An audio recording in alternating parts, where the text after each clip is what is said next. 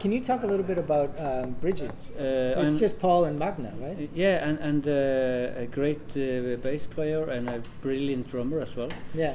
This was pre-Aha. Right. So they are releasing that album now. Øystein Jevanord played the drums. Okay. Yeah, very cool. Yeah. Are you connected with him? Are you guys friends? Or? No.